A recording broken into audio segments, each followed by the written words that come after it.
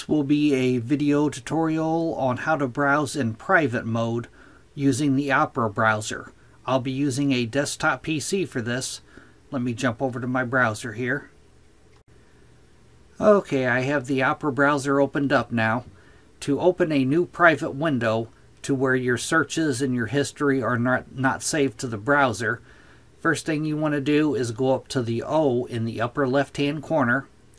You want to click on that. Then you want to go down to where it says New Private Window. The keyboard shortcut for a private window is Control plus Shift plus N. I'm going to click on this here. Now I am in private mode. Private mode makes your browsing activity invisible to other people who use Opera on this device. That is how you open a private browsing window in Opera. Thanks for watching.